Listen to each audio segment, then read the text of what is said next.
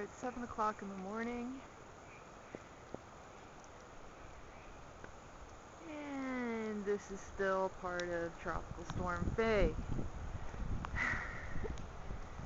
We're just going to take a walk around and see if anything interesting happened during the night.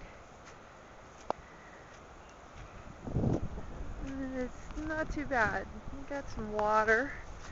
Rained 6 inches yesterday. Supposed to get another 8 inches today, but thankfully everything's up high. And the American flag needs to get put back together. The fruit tree's okay. That didn't do so well during Charlie.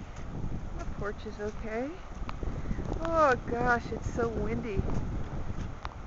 This has been going on for 3 days now. I'm still not sure how that got from there to there. There's the pump. Oh, look at all the pine straw. There's some water down there. The water seems to be okay there. All those stumps, by the way, are what happened when Charlie passed through. Lost a lot of trees. We still have a lot of trees, and they look like they're going to make it. So all's well. Hopefully the sun will come out today.